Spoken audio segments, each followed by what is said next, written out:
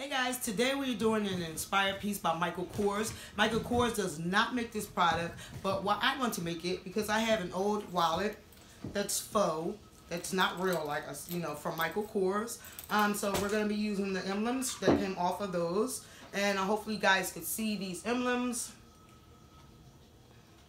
And also this one here, alright? So we're going to be making two different beaded necklaces, alright? One's going to have connection to it, and the other one's going to be separate on both ends, alright? So in order to make these type of necklaces, you're going to need some beads, and I think these are the 25mm beads.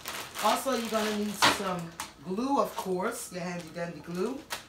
You're going to need some twine or whatever you like to use to bead up your string your beads, and of course you're definitely going to need some scissors. So if you guys are interested in this type of video, please give me a big thumbs up. Also subscribe. Also hit the bell notification that you know when I've uploaded a video. Also leave comments. I love the comments. And also share the video. And if you are ready, let's get started.